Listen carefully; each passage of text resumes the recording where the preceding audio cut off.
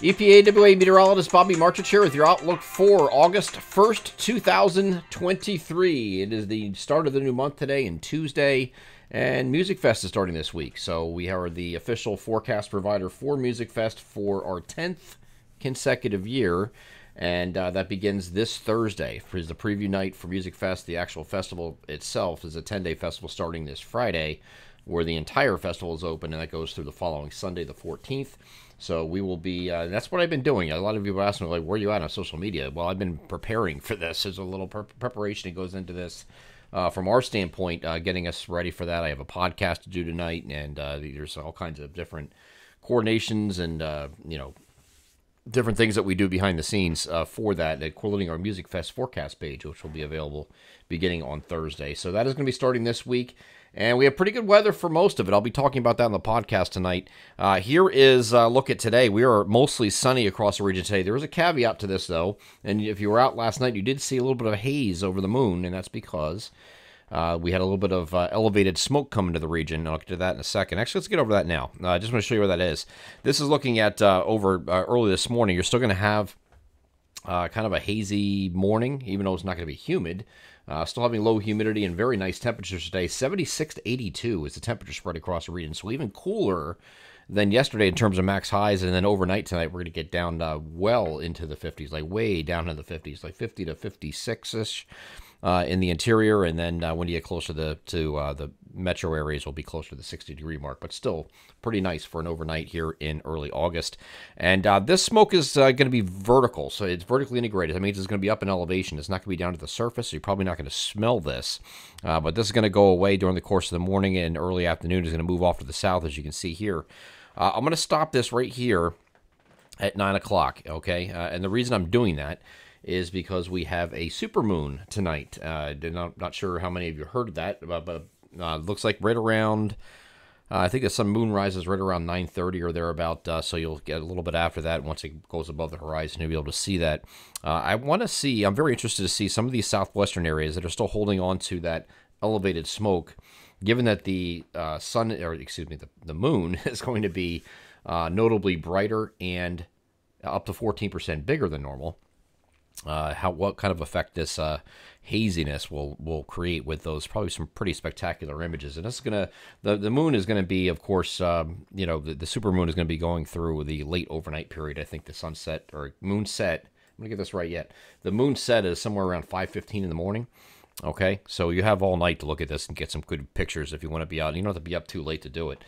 You go out there at like 10, 11 o'clock, and you'll probably get some good images yet. So that'll be tonight. But then when we get back to Wednesday, some of this elevated smoke will start coming back into the region here later in the day. This is going to be more like an afternoon and evening deal where we have this coming back in. This is what we're dealing with this summer, and I know people are like, oh, here we go again. But, this is what we've been dealing with this entire summer. We're used to it. It's unfortunate. It's not just going away. The fires are still there, and there's many of them. So it's taking its. If you get the right wind direction here out of the northwest or northwest, this will happen. So you kind of have to pay for the nice, refreshing, low humidity days sometimes at times, and this is one of those deals. And no different. We have no precipitation in the forecast here for today. Obviously, mostly sunny skies. Same thing here for Wednesday. Mostly sunny again. Slight increase in temperatures by a degree or two, not much, but Wednesday is going to be mostly sunny as well. Then we have another system coming at us that's going to bring us a cold front through the region. It's going to be slow to move through when it gets to our region, but you can clearly see where that is. We have up in southeastern Canada, we have an area low pressure that's sitting up here, and the cold front is going to be tied to that. Let me get this situated here. There we go. Here's that area low pressure, and cold front sitting back here like this. Okay, so along that will become the focus of scattered showers and thunderstorms. Looks like very late in the day and evening on Thursday, and then of course that is preview night for Music Fest, so we're going to be watching this very closely. And here's what it looks like here on the NAM. Now this is not the high resolution version of the NAM. This is the one that goes a little bit further past 60 hours. This is the 12-kilometer version. It does have some activity around, but it's scattered activity, so we'll see. It doesn't mean it's going to be a total loss at Music Fest or anywhere else for any other events. The Phillies are back home. There's a lot of things going on that evening. So there's going to be one of those deals where you have to just watch the radar and see what happens here on Friday. And we'll continue to follow this over the next couple of days and get a little bit better of a look from what the NAM is trying to sell once that's in range. It's not in range yet for the 3-kilometer version, which is the high-resolution simulated radar. We don't have that yet, okay?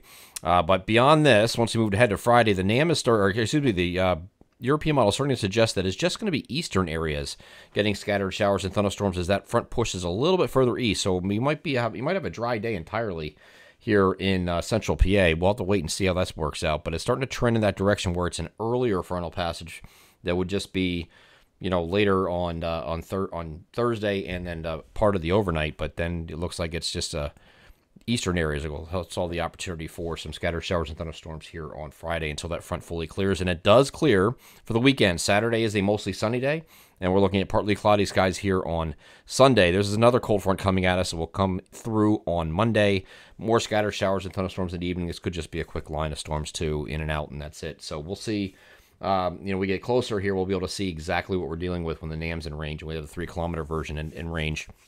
But I don't think it's going to be overwhelming at any point. None of this looks overwhelming. These are frontal passages, so you have scattered showers and thunderstorms ahead of the front, along and ahead of it.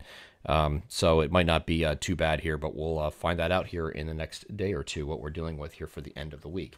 I'm EPAWA meteorologist Bobby Marchus. That is your outlook for August 1st, 2023. Have a great Tuesday.